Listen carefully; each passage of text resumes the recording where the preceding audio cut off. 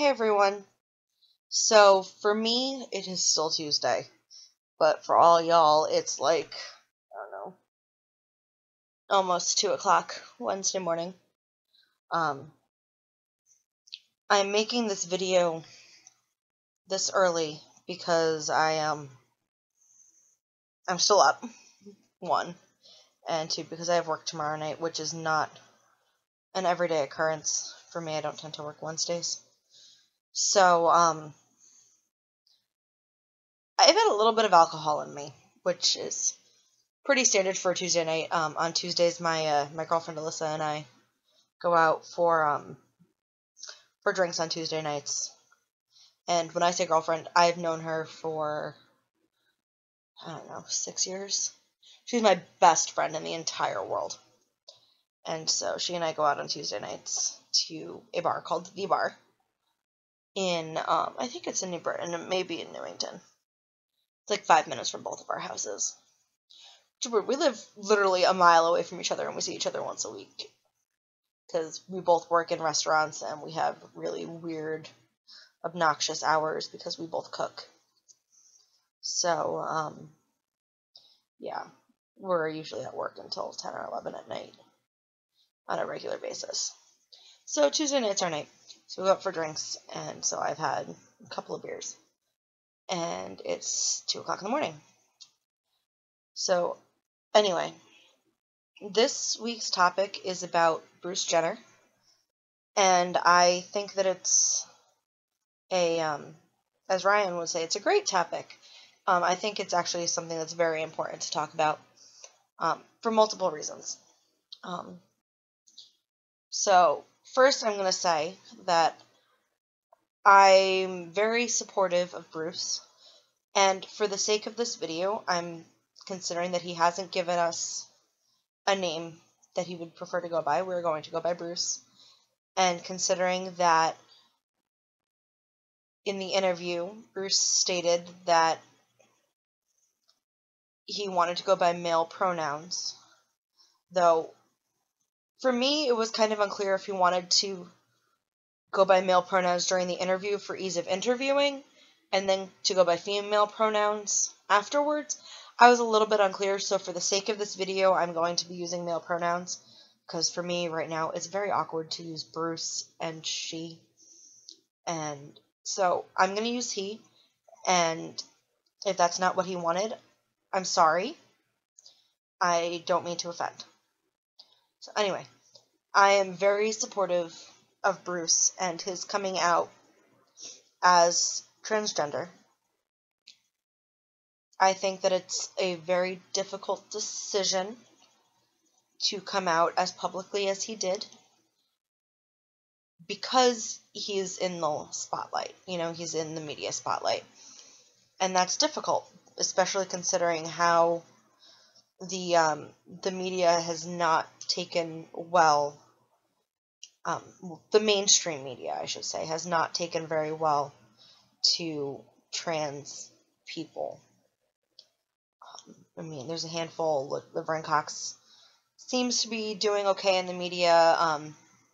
Aiden, who is in the running for the cover of Men's Health, is doing fairly well for himself. But in general,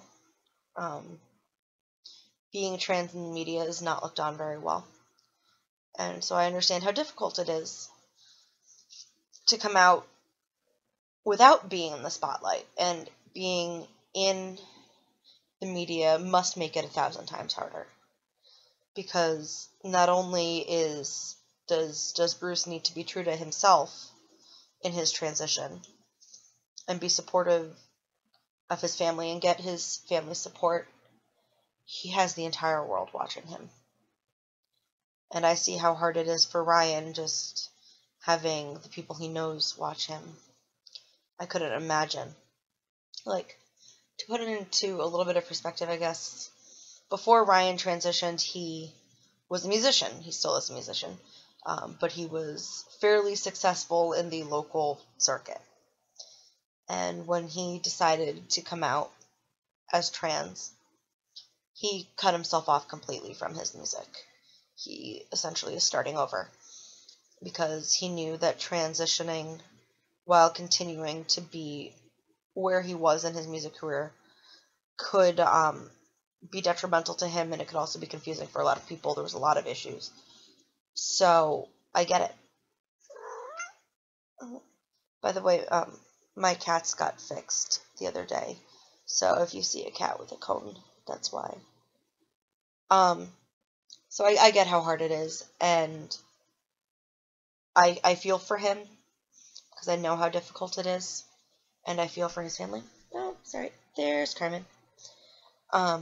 I see how difficult it is not being in the spotlight, and I just can imagine how bad it is. I also feel for him because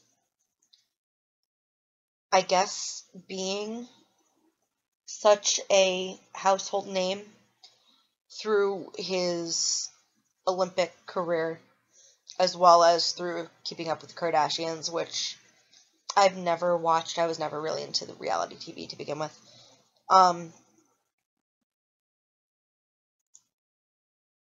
If I was in that situation, I think that I would feel like how I acted would be seen as, okay, well, this is how every trans person is. Because a lot of people don't understand that everybody's transition is different. And so he has very quickly become the noticeable face of transition. And that has to be horribly difficult. So I offer him the greatest amount of support I can give. And obviously, we are a no judgment group. We are very supportive of anyone and everyone, as long as you're respectful. And I wish him the absolute best with his transition, with his family, and I hope that it goes smoothly for him. And I hope that he can navigate this entire process in the simplest way that he can, in the smoothest way that he can. That being said, I did watch the entire interview, and I thought that for what it was, the interview was wonderful.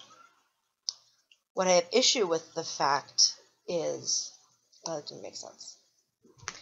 The issue that I have is that I feel like this really shouldn't be news. I have a professor who is a wonderful, wonderful professor who was my thesis advisor for my undergraduate thesis. And I love him to death. He is a wonderful man, and he and I do not see eye to eye on almost everything. But he posted an article, I don't remember exactly where it was, but he posted it on Facebook today, basically saying how there's so much more important news that's going on internationally. And it bothers me a little bit that this is news. I understand that it is very important for the trans community, and I understand that Bruce felt it was important for his coming out and to explain what was going on to the public, because he's in the public eye. But there's so many more important, pressing things that our country needs to deal with. And yet, Bruce Jenner transitioning from male to female got a 2-hour interview. I guess in my mind, what somebody does in their personal life shouldn't be news. What somebody wants to do for themselves shouldn't be news. What someone does to make themselves happy shouldn't be news. That's what they want to do because it's for them. And so, though I think that the interview was wonderful, and I think that the interview was something that was needed, I don't think that it should have gotten the media attention that it did. I think that what Bruce wants to do should be between Bruce and his therapist and his endocrinologist and his family. Because that is his mental health, his physical health, and his emotional health.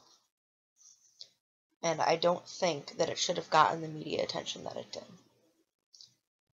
I know that if I was in this situation, I would want to transition privately.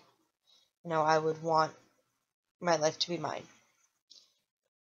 And I get that that's hard being in the media, but I don't know, it just irks me. And I don't know if that makes me a bad person. I don't know if that makes me a bad advocate or a bad supporter, because I do think that the interview was necessary to show to show that being trans is not the end of the world. It's not, basically the trans people are normal. They're just everyday people, and I get that, and I see why that's important. I just wish that things that were important for national security and national everything, with what's going on in Iraq and Nigeria and the earthquake in Nepal, and there's so many more pressing things that we need to be focusing on, especially like the riots that have been happening in Baltimore, which also is not getting the right media attention, in my personal opinion. I think that there are more important things that need to be addressed than what somebody wants to do for themselves. So that's my take on it. Ricky, I will miss you terribly. I will miss your videos every week. We will stay in touch, I promise. And I hope that you keep in touch and do you. I want you to do you and do what you need to do for you.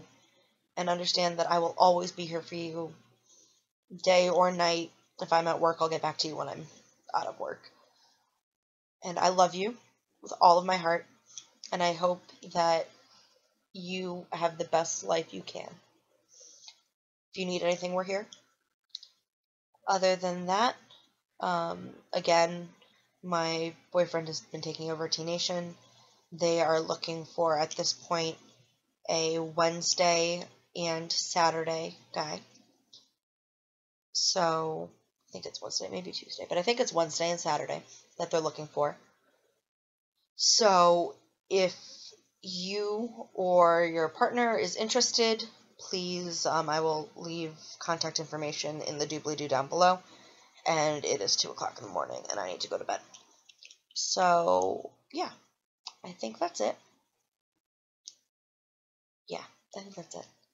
I will see you all next week. Good night.